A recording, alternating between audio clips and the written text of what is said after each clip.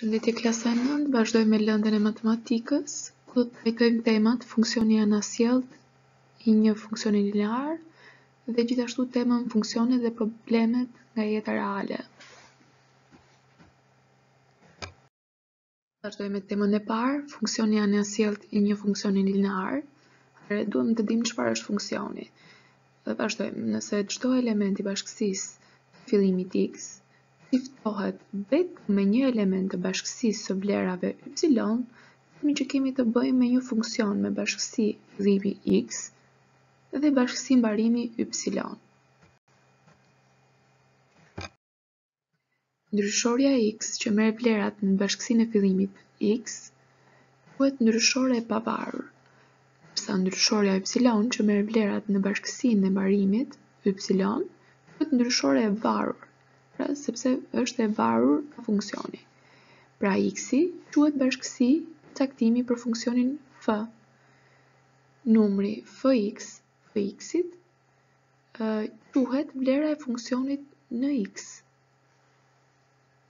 Pra çdo element x nga bashkësia e fillimit shiftohet me elementin f i x-it nga bashkësia e mbarimit.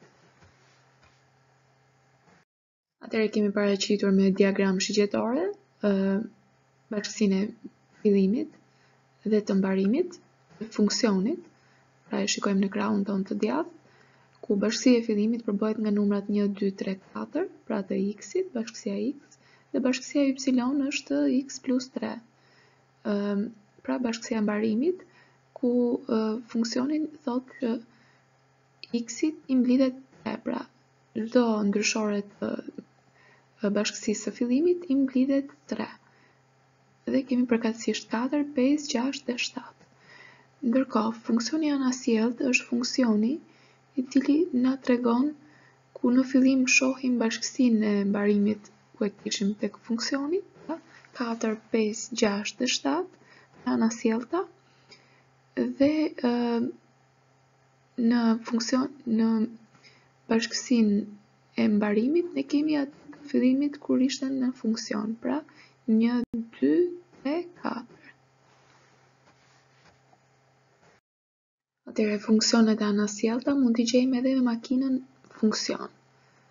Për funksionin x-i shkon për 4x minus 6, makina funksion është x-i shumëzohet me 4, pra na del 4x, dhe i zbritet 6, pra 4x minus 6 rezultati.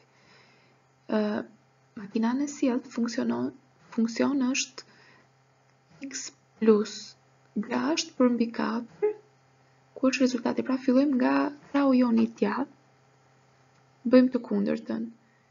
Pra nga minus shikojmë plus 6.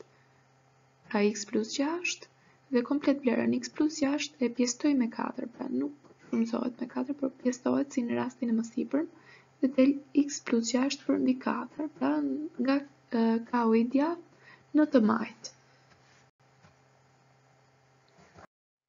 Funksionin dhe funksionin anasjelltë ne i kemi paraqitur në një bosh koordinativ. Me ngjyrën e kuqe ju keni funksionin 4x minus 6. Shikoni se si është ndërtuar duke marrë pika, sigurisht duke zëvendësuar x-in dhe y-in. Ndërkohë me ngjyrën e gjelbër keni funksionin anasjelltë të këtij funksioni, y të barabartë x plus 6 përmbi 4, dhe shohim po të ndërtojmë një drejtës tjetër, ku x është i barabartë me y-in, shohim që drejtësa e kuqe, pra e funksionit me atë të funksionit anasjelltë, janë simetrike me njëra tjetrën në lidhje me drejtësën y të barabartë me x. Atëherë kemi paraqitur edhe një shembull tjetër të zgjidhur për funksionin x, të tillë që x-i shumëzohet me 5 plus 1 përmbi 2, makina funksion është x-i shumëzohet me 5, pra 5x i mblidhet 1, pra 5x plus 1, dhe gjithashtu pjesëtohet me 2, pra 5x plus 1 përmbi 2. Atëherë të vazhdojmë me funksionin anasjelltë nëpërmjet makinës funksion. Vazhdojmë nga krahu jon i djathtë, 5x plus 1 përmbi 2, çfarë do të bëjmë fillimisht? Do të shumëzojmë me 2, pra të anasjelltën. Fillim sipër e kemi pjesën për 2, poshtë e kemi herë 2. Pra 2x. Dhe 2x do t'i zbrisim 1. Pra 2x minus 1. Dhe të gjithë kësaj vlere do t'i pjestojmë 5. Pra të anasjelltat që ju shikoni më sipër dhe vlera do dali 2x minus 1 përmbi 5.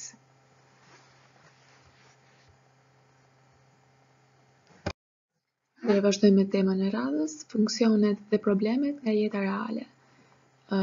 Madhësitë ndryshme reale ose madhësi fizike mund të lidhen sipas një rregulle të caktuar duke shprehur njërin në varësi të tjetrës.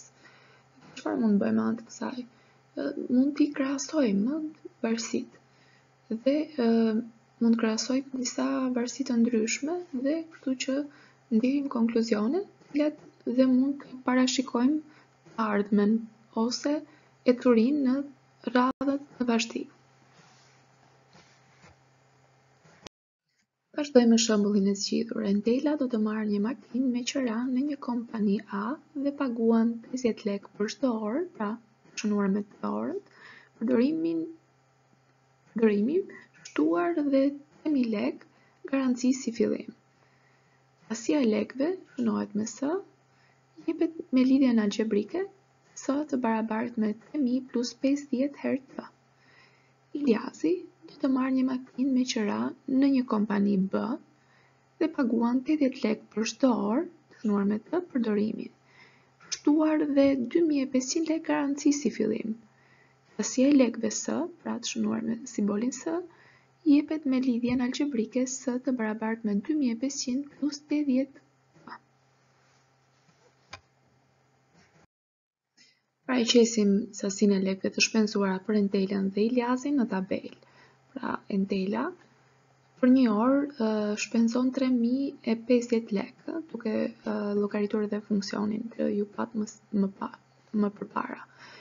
Për 2 orë 3100 lekë, për 3 orë 3150 lekë dhe për 4 orë 3200 lekë. Në vazhdim dhe ndërtojmë boshtin koordinativ dhe drejtësën e rritjes, pra grafikun e rritjes të çmimit të entelës dhe kohës që ajo mban me qira makinën kompania A.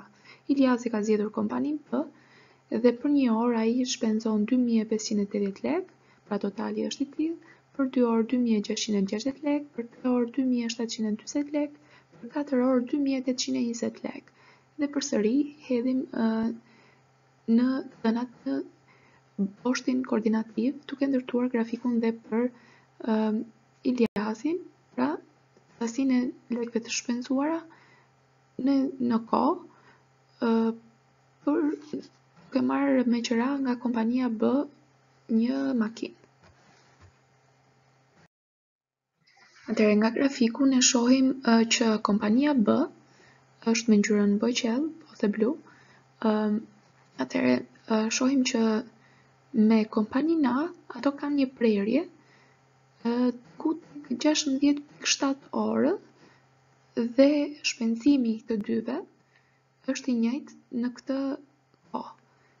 Pra kanë arritur vlerë të njëjtë prej 3835 lekësh afërsisht. Dhe çfarë do thotë kjo? Që për kohën më të madhe se 16.7 lekë, kompania B rrit çmimin e kozjatjes së krasë dhe kompania A e ka vlerën më të ulët se sa kompania B. Pra fillimisht kompania B e kishte më të ulët, nëse ne do ta mbanim për 16.7 orë kompaninë B, pra me qiran makinën e kompanisë B, do kishim më tepër interes sepse do harxhonim më pak lekë.